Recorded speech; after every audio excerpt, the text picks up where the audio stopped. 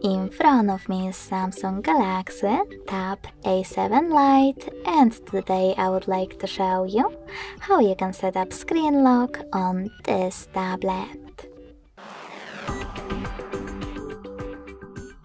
First of all, open Settings. Now you need to scroll down and choose Lock Screen section. Then click on Screen Lock Type and click on the best login method for you, pattern, PIN or password. Over here you need to create it.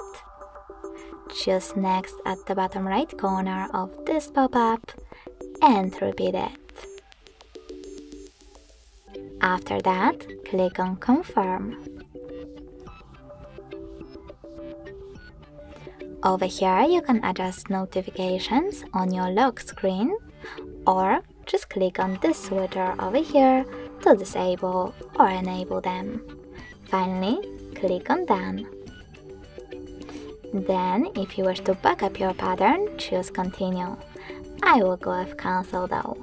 So now when I go back, switch off my screen and then switch it back on, I can see that pattern is now required. Thanks so much for watching. If you enjoyed this video, leave a like, comment and subscribe. Bye!